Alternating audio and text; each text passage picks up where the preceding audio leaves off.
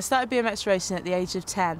I went to the local BMX track and spent £1. I say it's the best £1 I've ever spent because it's taken me to all great places in the world. It also took me along to the Olympic Games last year. So yeah, I am a thrill seeker, I'm a daredevil when I'm on the track, and that's what I'm kind of known for. I really go for it. But when I'm on the road or as I'm a pedestrian, I never take risks, I be safe, I'm always ready for anything. I decided to get involved with the Be Bright, Be Seen campaign because just last year, just over 2,000 children were either killed or injured. With the dark nights drawing in closer now, it's extremely important that children wear high visible jackets because cars need to be able to see the riders or pedestrians that are on the road.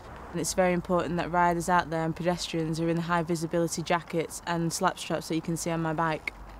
We believe that the children should have fun. And cycling to school is a fun activity, walking to school is a fun activity. It's also very healthy, but the children have got to stay safe as well. So if they're cycling, they've got to wear the helmets, and the high visibility stuff for both pedestrians and cyclists is very important, so the kids can have fun but stay safe at the same time. The road is a shared space, and everybody who uses it needs to take responsibility. Wearing reflective gear for cyclists and pedestrians makes them so much easier to see.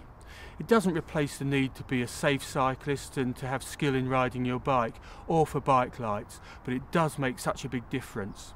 Just as you start the day off with breakfast, like a good healthy breakfast, it's essential that you start the day off also preparing yourself. You should have that as a part of your routine and something that comes natural. The first tip I'd say is set off nice and early so you ensure you've got a good prepared day.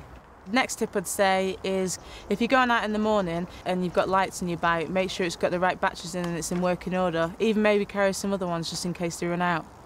Of course, everyone knows that it's important to wear a helmet, but make sure that the children do leave before going on the road with a helmet safely fastened.